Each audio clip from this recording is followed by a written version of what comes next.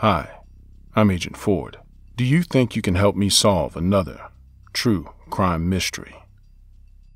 The sophistication of technology has helped solve some of the most heinous crimes carried out in the past few decades.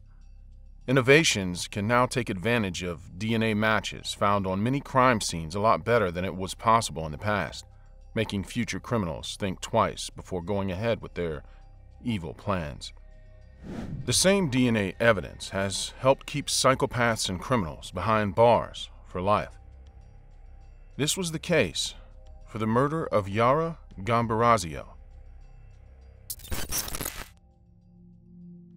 In 2010, Yara Gambirasio, a 13-year-old girl, was on her way home from her gym class in Brimbate di Sopra, Italy, when she was abducted by an unknown man. After being severely injured by the man, she was killed and disposed of in an open field where her lifeless and decaying body was found 3 months later. After a lengthy investigation into this young girl's whereabouts, a certain man named Massimo Bozzetti was named the prime suspect in her case. The 46-year-old local construction worker was put on trial and later found guilty of murdering the young girl in cold blood and sentenced to life in prison. He also lost parental rights over his 3 children.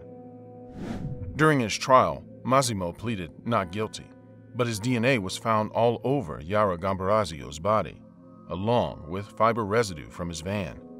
This officially linked him to the murder of the young girl. This case began on November 25, 2010, when Yara was on her way home from the Brimbate di Sopra Sports Center in Italy. Although her home was 700 meters away, her parents knew the estimated time she usually took to get home. When she was significantly late, her parents decided to call the Carabinieri, the Italian police. Surprisingly, more than 100 volunteers were ready to help the Gambirasios search for their daughter. So a search was conducted through all the nooks and crannies of their home, down to the Brimbate di Sopra Sports Center. It wasn't until February 2011 that her body was found 10 kilometers away from the sports building. By the time her body was found, it was already heavily decomposed.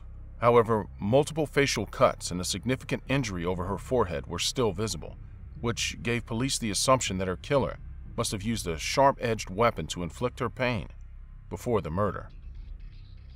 As of August 2011, autopsy results were yet to be released, but when the cause of death was delivered to the public, it was said to be the result of multiple blows to the head and falling on a hard object. Another autopsy assessment was issued to find any possible sign of sexual assault, but it was discovered that her assailant didn't sexually assault her.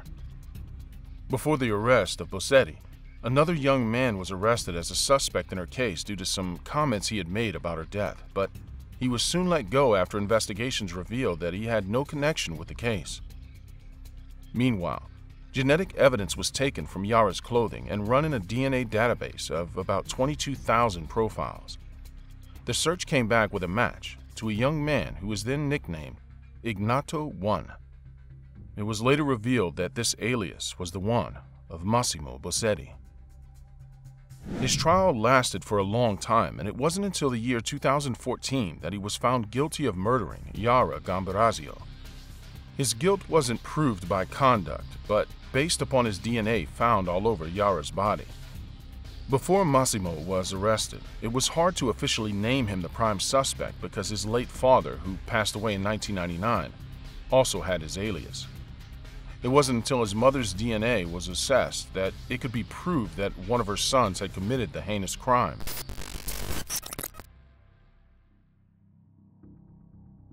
After investigators observed Massimo's recent activities, they requested he'd submit a breathalyzer test, which, unknowingly to him, gave authorities access to his DNA. By the time Bozzetti was arrested, he claimed he was innocent and explained the DNA matches found on Yara, saying someone else had stolen some of his tools, specifically to kill the teenage girl.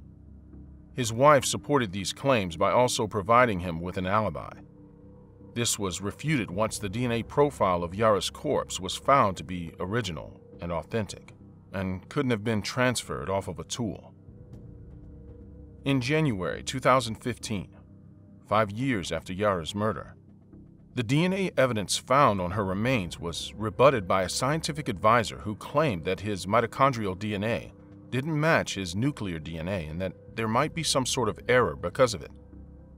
At this time, new speculations came about Sylvia Brenna, Yara Gambrasio's gym instructor, who allegedly knew something more about Yara's death. This was because some droplets of her blood were found on the shirt Yara had worn to the gym that day.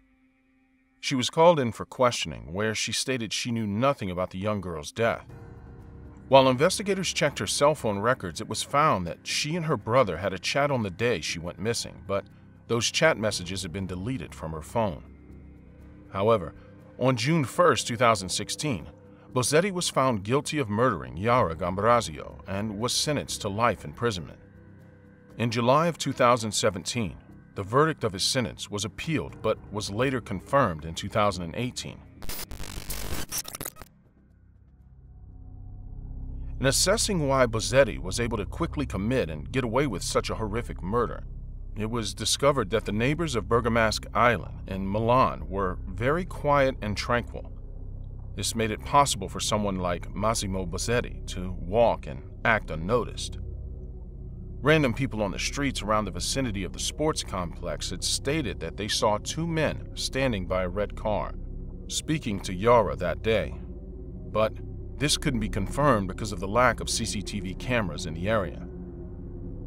During the initial interrogation, the police requested to speak to multiple of Gambirasio's family members to rule them out in her disappearance. Cell phones of many of the people in the vicinity were tapped to decipher if anything was connected to the case. The text messages of a certain Moroccan man were tagged as suspicious. He was allegedly in a hurry to leave the country, but upon investigating his phone calls and some suspicious blood samples found in his mattress, it was ruled out that he had something to do with the disappearance of Yara, but that it was related to the death of another victim.